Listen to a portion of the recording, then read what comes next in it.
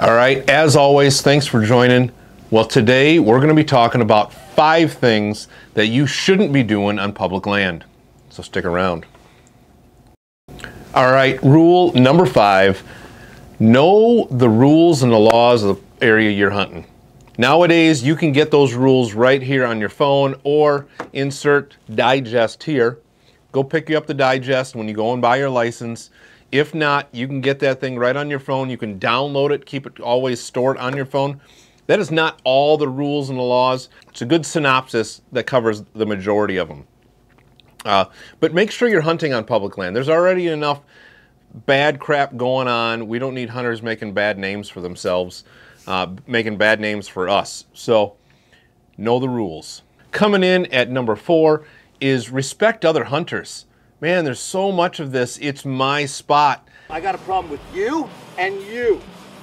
You ain't getting that bull, I guarantee. And I always see on these forums, guys yelling at each other back and forth because I was here first. No, it's my spot. I've been hunting here for 15 years. I hunted here last week. All of these things really doesn't matter. I'm a public landowner too, just like you. It's kind of a first come, first served basis. So if someone else is there, scoot your butt on down a couple hundred yards, find another spot. Sorry about your luck, should have been there sooner. Coming in at number 3 is again a little bit about respecting other hunters, but realize that there's other people out there and not just you. Especially when it comes to deer season, make sure you're coming in early and leaving late. 20 minutes to the legal shooting light left and this guy decides to pack up and leave. This year we had so many people coming in while we're hunting public, coming in 15 to 20 minutes after legal shooting light. Had a buck get scared off because someone was coming in late. Also had another couple of guys that were leaving 30 minutes before last shot. Those are prime time hours. If you're going to come in late or leave early, make sure it's at least an hour before that first and last shot. It just ruins everybody else's hunt that's around those areas. So respect everybody else that's out there. Know that it's not just your spot and you're not the only one out there.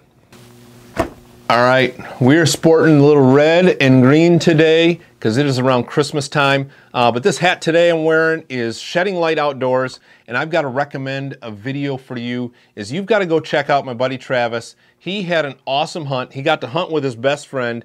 He got to hunt on the ground with a trad bow and took a buck, and that buck got within like 2 or 3 yards of him. Man, it was an amazing hunt, and I think you got to check that out. I'll have a link to that right up over here, or maybe it's over here. I don't know. Anyway, there's a link for that also down in the description. Let's get on with the count. Coming in at number 2 is don't litter. Here's another thing I hate about people on public land. Seriously. Why you gotta dump your beer cans here? Just take them back with you.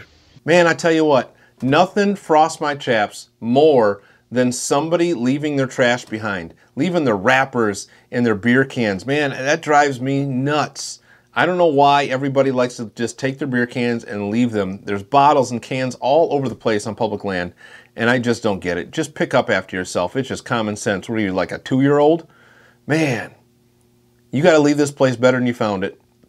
For all the rest of the hunters and everyone else who wants to use that property, it is just as much their land as it is yours. Just leave it better than you found it. Pick up after yourself. Come on, people.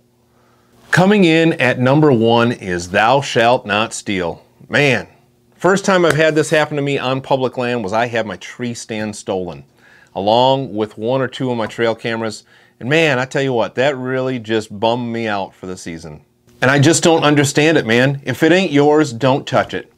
You know, yes, could you legally sit in someone else's stand? Could you legally check someone else's SD card? I suppose. But man, just if it's not yours, don't touch it.